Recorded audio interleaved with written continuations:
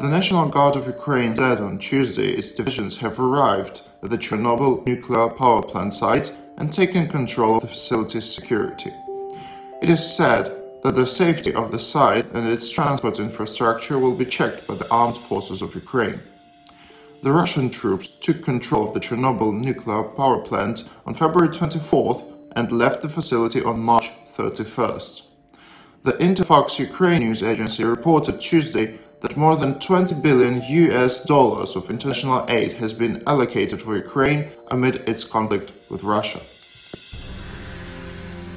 Moscow and Kyiv have conducted several rounds of peace talks with the aim of searching for a political settlement to the ongoing crisis in Ukraine.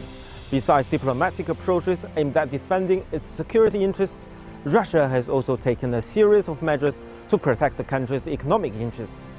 President Vladimir Putin said Tuesday that Russia will be more prudent this year in exporting food, especially to countries that are pursuing a hostile policy towards Russia. Putin signed a decree on Monday introducing visa restrictions for citizens from unfriendly countries, a decision made in retaliation to hostile measures taken by the European Union.